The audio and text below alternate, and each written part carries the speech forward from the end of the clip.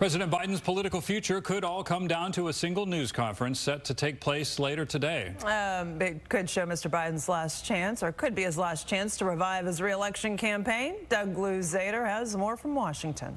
Well, the White House has taken to calling this a big boy press conference today, meaning the president will face extensive questioning from the media, and it is going to be a critical test. May we continue to grow stronger and closer in all the years ahead. President Biden leading a toast to the future at the NATO summit in Washington, just as his own political fortunes remain cloudy.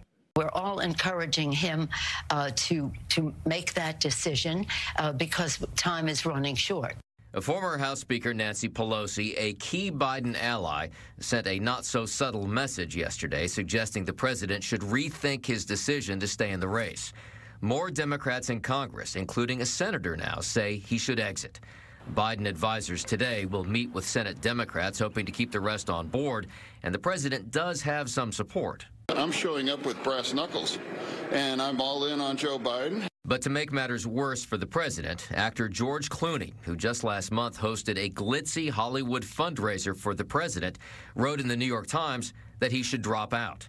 It's devastating to say it, but the Joe Biden I was with 3 weeks ago at the fundraiser was not the Joe Big Effing Deal Biden of 2010.